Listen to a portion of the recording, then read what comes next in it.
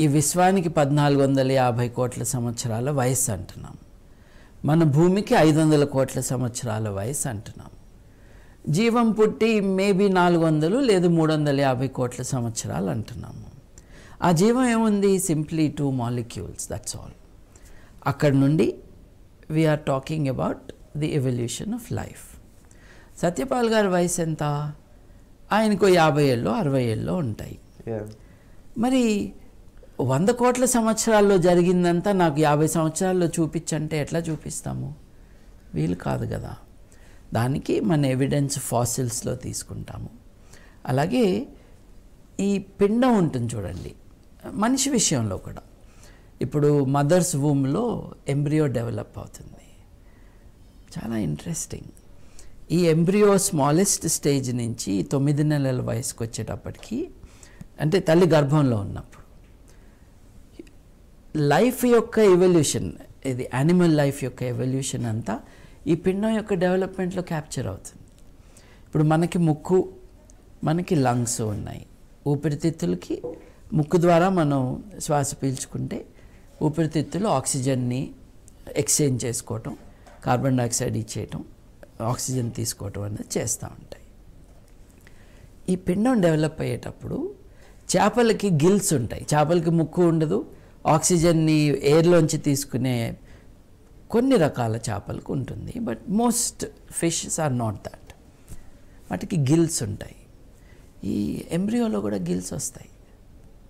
Human ఎంబ్రియోలో biological life, animal biological life ఎట్లా different స్టేజెస్లో evolve అయిందో, ఆ స్టేజెస్ అన్నీ ఆర్ రీక్యాపిచ్యులేటెడ్ హియర్. ఆంటోజెనీ, ఫైలోజెనీ అన్నవి తెలిస్తే రీక్యాపిటులేషన్ అన్నది ఐడియా వస్తుంది అనమాట. సో ఆల్రెడీ ఒక పిండం యొక్క ఎదుగుదలలోనే మనం ఈ ఫేజెస్ అన్నీ చూస్తాం. ఈ 350 కోట్ల సంవత్సరాల్లో డెవలప్ అయిన లైఫ్ హ్యూమన్ లైఫ్గా వచ్చింది అని అంటే, మన వయసు 40, 50, 60 సంవత్సరాల్లో మనం ఇదంతా క్యాప్చర్ చేయాలంటే, ఒకటేమో ఎంబ్రియోస్ని ఎగ్జామిన్ చేయటము, రెండోది శిలాజాలు, ఫాసిల్స్ ఏవైతే ఉన్నాయో. What we are doing now is looking for evidence, and all the evidence we are looking for is establishing evolution only, nothing else. I will continue with the story of bacteria. ఇప్పుడు నాకు చూపించు ఎక్కడ జరిగింది అని అన్నప్పుడు, హిమాలయాలు ఎట్లా ఫార్మ్ అయినాయి అన్నది మనకి వాళ్ళు తెలుసు. హిమాలయాలు ఎట్లా ఫామ్ అయినాయో నాకు ఇవాళ చూపించు అంటే, నువ్వు కొంచెం పేషెంట్గా 100 కోట్ల సంవత్సరాలు బతికుండు, అప్పుడు కనిపిస్తుంది నీకు. లేదు, ఉన్న ఎవిడెన్స్ని, వాస్తవాలని అర్థం చేసుకుని you can then come to a conclusion. ఇప్పుడు ఈ ఎర్త్లో ఉన్న టెక్టోనిక్ ప్లేట్స్ ఒకదాన్నొకటి ఢీకొంటము, ఆ ప్రెషర్ తట్టుకోలేక కొంత సాయిల్ కానీ రాక్ కానీ పైకి వెళ్ళిన కారణంగా భారత భూభాగం అంతా కూడా చైనాని ఢీకొంటూ ఉంటే, ఆ ప్రెషర్ తట్టుకోలేక లోపల ఉన్న రాళ్ళు ఇట్లా పైకి వచ్చినాయి. మీరు ఒక హ్యాండ్కర్చీఫ్ని కూడా 2 వైపుల నుంచి ఇట్లా పుష్ చేస్తూ ఉంటే మధ్యలో ఫోల్డ్ పైకి వస్తుంది. అదే మెకానిజంతో జరుగుతుంది. ఇప్పుడు నాకు చూపించంటే, అలాగే పర్వతం ఇలా ఫార్మ్ అయింది అని చూపించడానికేమో రుజువు కావాలంటావు, పురాణంలో ఉన్న కథ మట్టుకు రుజువు లేకుండా ఒప్పుకుంటావు. అంటే నీ స్టాండర్డ్స్ డబుల్ స్టాండర్డ్స్ అన్నమాట. నువ్వు నిజానికి రుజువు కోరట్లా, నువ్వు మతపరమైన ఒక భావజాలాని కోసం నువ్వు ఎంత తలతిక్కగా అయినా మాట్లాడటానికి రెడీ అయ్యావని అర్థం. ఎందుకంటే దీనికి రుజువు అడిగిన వాడు దానికి కూడా అడగాలి కదా. So this is a ideologically లాప్సైడెడ్ discussion.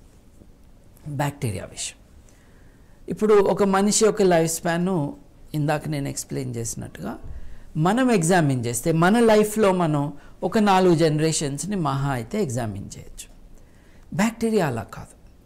ఇప్పుడు చూడండి, తోడు పెడతారు పెరుగు, సగం స్పూను ఎంతో కాస్త వెచ్చగా ఉన్న పాలల్లో వేస్తారు రాత్రిపూట. పొద్దున్న కల్లా ఆ మిల్క్ అంతా ఫర్మెంట్ అయిపోయి, అది లీటర్ కావచ్చు, 2 లీటర్లు కావచ్చు, అది పెరుగు అయిపోతుంది. అంటే దాని అర్థం ఏంటి? ఈ బ్యాక్టీరియా అంతా కూడా అంత అయిపోయింది. కొన్ని గంటలకి అది డబుల్ అవ్వటము, లేదు కొన్నిసార్లు నిమిషాల్లోనే డబుల్ అవ్వటము, దానికి డబుల్ అవ్వటము. అంటే బ్యాక్టీరియాలో మనం ఒక రోజులోనూ 2 రోజుల్లోనూ we can see significant changes because so many generations have passed. మనుషులే చూడాలంటే 10,000 సంవత్సరాలు ఆగాలి. సో బ్యాక్టీరియాని తీసుకుని యాంటీబయాటిక్స్ వేశారు. ఒక పెట్రీ డిష్, ఇప్పుడు మైక్రోబయాలజీ చేసిన వాళ్ళందరికీ తెలుస్తుంది. ఒక పెట్రీ డిష్ అంటే ఒక లెబారెటరీలో ఒక డిష్, ఒక ఫ్లాట్గా ఉన్న ఒక గిన్నె లాంటిది. దాంట్లో అగార్ సొల్యూషన్ వేసి దాంట్లో బ్యాక్టీరియాని వదులుతారనమాట. బ్యాక్టీరియల్ కాలనీస్ డెవలప్ అవుతాయి. అంటే ఒక బ్యాక్టీరియం 2 అవుతుంది, 2 4 అవుతాయి, 4 8 అవుతాయి. లెక్కేయండి, ఒక రోజులో ఇది కోట్లు అయిపోతుంది. 1 2 4 8, ఇక ఇది డబుల్ అయిపోతూ ఉంటుంది కదా. అప్పుడు అది స్ప్రెడ్ కావాలి, అంతా ఒకే చోట ఉండలేదు కదా. యాంటీబయాటిక్ మధ్యలో వేస్తారు డిఫరెంట్ కాన్సన్ట్రేషన్స్లో. యాంటీబయాటిక్ అంటే బ్యాక్టీరియాని చంపే గుణం ఉన్న విషం. యాంటీబయాటిక్ విషం, చాలా ఎక్కువ మోతాదులో మనకు విషం, ఆ మోతాదులో ఆ బ్యాక్టీరియంకి విషం. So first generation, second generation, 4th generation వరకు ఈ బ్యాక్టీరియము ఆ యాంటీబయాటిక్ని తట్టుకోలేదు. తర్వాత ఇది తట్టుకోవటమే కాకుండా it can adapt it self and move forward. అంటే దాని కాలనీ డెవలప్ అయింది. ఇప్పుడు ఇక్కడేమో చాలా వీక్ యాంటీబయాటిక్, దాని పక్కన స్లైట్లీ మోర్ కాన్సన్ట్రేటెడ్, మధ్యలో ఉన్న యాంటీబయాటిక్ ఈజ్ వెరీ కాన్సన్ట్రేటెడ్. ఇది ఇక్కడి నుంచి ఇక్కడ దాకా పెరిగేస్తుంది ఈ బ్యాక్టీరియం. అంటే దాని అర్థం ఏంటి? First జనరేషన్స్లో bacterium యాంటీబయాటిక్ని తట్టుకోలేకపోయింది. 100, 200, 400 జనరేషన్ కల్లా అది it adapted to the environment. తన పర్యావరణం విషతుల్యమైనది, ఆ విషాన్ని కూడా అది హ్యాండిల్ చేయగలిగింది. ఎలా చేసింది? ఎవల్యూషన్ ద్వారా చేసింది. ఎవల్యూషన్ చూపించు అన్న వాళ్ళకి ఇది చూపించవచ్చు మనం. కోతి నుండి మనిషి ఎప్పుడూ చూపించలేము, ఎందుకంటే కోతి నుండి మనిషి రాలేదు కాబట్టి. కానీ ఈ కామన్ యాన్సిస్టర్ నుండి మనం మనిషి దాకా రావటానికి అంత టైం మనకు ఉండదు కాబట్టి we base ourselves on the fossil records. We base ourselves on today we have genetic information. నేను ఇందాక అన్నాను కదా, మెండల్ గారి విషయంలో what we have seen is ఆయన కనుక్కున్నాడు ఈ ఇన్హెరిటెన్స్, హెరిడిటీ ఎలా ఫంక్షన్ అవుతుందో, దాని వెనుకున్న మ్యాథమెటిక్స్ ఆయన ఛేదించాడు. But now we know about DNA. DNA is ఇప్పుడు ఒక సెల్ జీవకణంలో యూజువల్గా న్యూక్లియస్లో అంటే కేంద్రకంలో మన క్రోమోజోమ్స్ ఉంటాయి. క్రోమోజోమ్స్ జీన్స్ ఉంటాయి, జీన్స్ డిఎన్ఏ ఉంటుంది, డిఎన్ఏలో బేస్ పేర్స్ ఉంటాయి. ఈ డిఎన్ఏ డిసైడ్స్ దీస్ థింగ్స్. ఇవాళ మనకి డిఎన్ఏ తెలుసు. ఇప్పుడు తల్లి తండ్రి డిస్ప్యూట్ ఎప్పుడైనా వస్తే బిడ్డ ఆ తండ్రి బిడ్డనా కాదా అని డిఎన్ఏ ఫింగర్ ప్రింటింగ్ చేస్తున్నారు కదా. ఆ లెవెల్ దాకా వెళ్ళిపోయింది. నిజంగా ఈ తండ్రికి పుట్టిన బిడ్డనేనా అని.